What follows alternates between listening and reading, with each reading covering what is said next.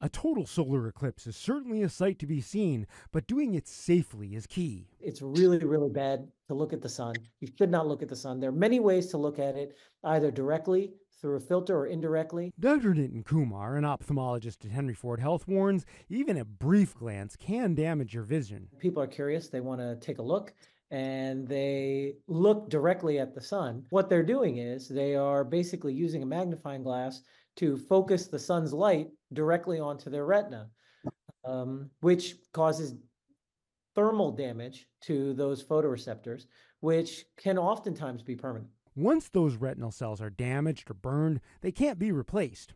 How quickly your eyes would be injured depends on several factors, but it can happen fast. 30 seconds or more certainly would cause some damage. While the sun can always cause eye damage, an eclipse holds extra risk simply because of the desire to see it. Solar retinopathy happens all the time. It's just that most people aren't interested in looking at the sun, except for when these types of events happen. So plan ahead to get proper eye protection and spread the word about the risk. Just don't do it. It's not worth permanent damage to your vision.